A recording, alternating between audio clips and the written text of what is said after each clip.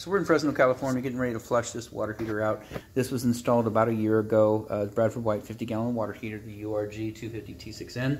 And so the flushing procedure is going to be same for any almost any water heater that you have installed. This will be specific to Bradford White.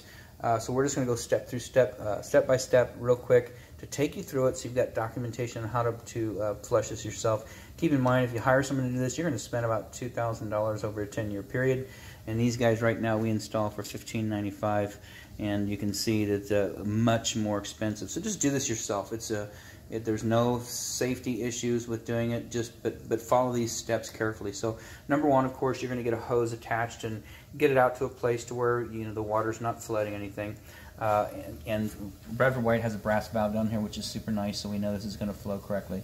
So number one, get the hose connected. Number two, we want to get this gas burner turned off. So we're going to set it on pilot. You can turn it off, but if you do, you need to relight it. And sometimes the older the water heater gets, you have trouble relighting it, and now you need a plumber to come back out. So just put it on pilot. That means the flame won't go out down here. So that's step number two. So that's good. Now we want to get up top. You can one or two things. If you have a ladder to get up here and you're comfortable enough, we're fine. You're comfortable enough getting up there, great. All we're going to do as we start to drain this, we need to pop off that valve right there to release the air in the system. If you don't want to get up there and do it, go inside the home and find the nearest faucet, open up the hot side only, and then you're going to be good, okay? So step one, hook up the hose. Step two, turn to pilot. Step three, we want to get up and turn this cold water off. And so on this installation we have is a quarter turn. It's right there on top on the right. Right there. You can't see it because there's insulation. So that guy, it's just a quarter turn on, quarter turn off. Now the water is off to the unit. And then we're going to pop off the relief line, which we're going to take it and stand that little pin. We're going to stand it straight up. And what that does is it releases the airlock on the system. If you don't open a faucet inside or the relief valve right here, this water heater will not drain.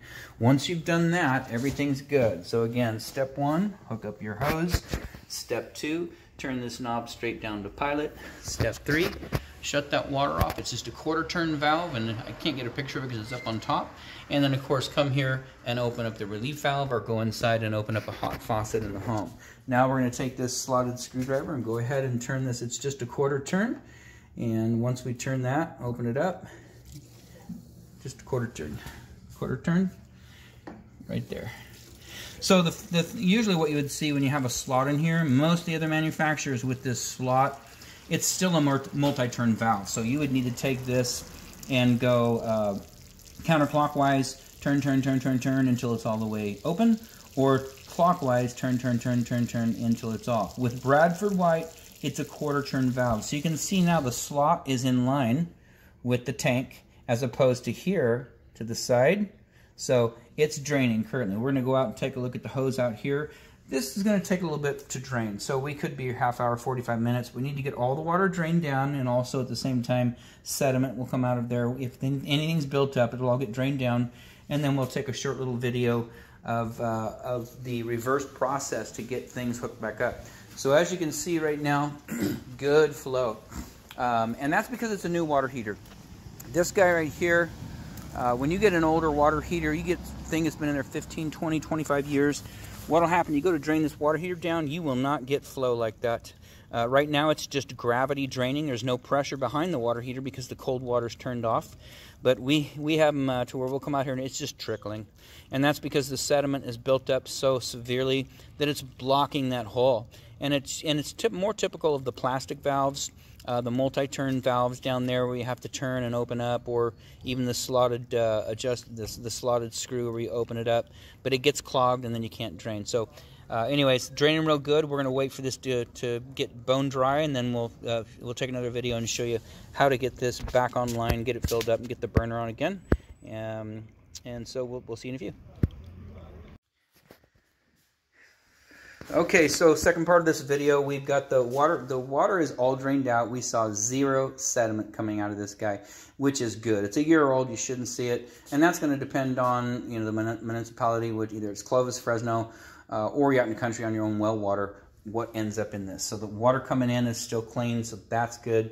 What we're going to do to get started is we're just going to go ahead and shut this drain valve off because it is completely empty. So we need to go perfectly side to side, and let me just go ahead and turn a little bit more. It's got to go a little bit more. It has to be perfectly perpendicular to the valve to shut this off. And I know it's a little bit fussy, and you'll know. So that's pretty good. A little bit more, just so you can see it's just a little bit off. So just a tiny little bit, and you'll know it's closed. Once it's closed, good. So you're good. That's off. And so now no water's going to come out. We're going to go ahead and hop up here and turn this water back on. And when we do, we're going to leave this relief valve open. And in your case, you can certainly leave the faucet open inside. So to drain it, if you use the faucet, that's great. Leave it on because it's going to allow the air that's built. This is now full of air. The system has been opened, so the cold water, hot water system now has air in it. As you go back through the home, what's going to happen is you're going to get pockets of air spitting out. So when you open a faucet, just be mindful. You're going to open it and it's going to sputter a little bit until all the air is out of the line, and it'll just be water because the system is normally closed, which means there's no way for air to get in right now. So it's filling. That valve is up just to allow a lot of the air to escape. If you use the faucet in the home, just leave it open, and you'll tell, you can tell if you stand out here, just let it fill for a little bit, and then as soon as water starts sputtering out of the faucet, just let it run and run until the air goes away. Once you get a solid flow of water, then you're good. Shut the faucet off in the home. In our case, we're going to shut this relief valve off. So that's all you're going to do. You're going to fill the 50 gallons back up. This guy's off. The way to tell, at least with this valve, if you go out and look right now, if you see water coming out of the hose still, that means you don't quite have it lined up correctly. So you can see we've got no water coming out, which means we're in good shape. Additionally, if you feel like, I'm not real comfortable with that valve being open, 24/7, 365, which simply means, even though it's closed, it's open. So let's go ahead and take that hose off, and I'll show you what I mean by that. They do make hose caps for this. You can get them at Home Depot or Lowe's. They run about $3 or $4. And it's the same threads that you would have for a garden hose. So that's what we have attached, is a garden hose. They make a cap, and then it has a rubber gasket inside the cap, and you just take it and you screw it on here. And the only reason you would want to do that is just in case, for whatever reason, if this were to ever start leaking, if you have the cap on there, you won't have any trouble. So you can do that. It's not mandatory. It's not a code thing. It's not a safety thing. It's just a preference. So you can put one on there if you'd like to. So while we were doing this, we noted that the tank is full now, and that relief valve, we closed it because water is now draining outside of the building. So hop back up there. Let's activate it one more time, and then let it pop down by itself. Go ahead. And you hear the very loud knocking. That means that spring is seating correctly. So when it comes down and hammers like that, it's closed. Outside you can see this guy. This is where it drains down. So that relief valve, like I say, too much temperature, too much pressure, it's going to come out right here, okay? And then when you activate that relief valve manually, of course, you're going to drain water out of here. And if you do shut the cold water off to the unit like we did to drain the water heater down, it's just dumping any residual water, and this is where the air is going to escape to allow it to drain. So this should never have water coming out of it. If you ever get water coming out of this, then give us a holler. We'll come out and see what we can do. Like I say, the first thing you can try on your own is trying to activate this relief valve up and down to make sure it's functioning correctly. So back to the reverse order of a flush. So we've taken and shut the valve off. We've taken the hose off. We've gone back up, filled the water heater, shut the relief line or the faucet in the home if that's what you're using. And now what we'd like to do is go ahead and heat the water. So we're going to turn it back up to hot only, just to hot. And so hot is going to be approximately 120 degrees, okay? The only way to get a very good reading on the water heater and temperature, to get a very accurate reading, you can, two things. You can go to a faucet in the home, run it until it's completely hot, because since it's not on a recirc anymore, you're going to run that water. The hot water is going to come through cold at first, and then as that line clears, you're going to get hot water. And once it's fully hot, go ahead and fill up about a gallon. take a digital thermometer similar to what you would have for cooking your turkey or whatnot, and make sure it's digital, and stuff it in there, and then it'll tell you how hot the water is. This is approximately 120. A, 130, B, 140, C, 150, very hot, 160. B, 140, third degree burns, 3 seconds, you're going to the hospital.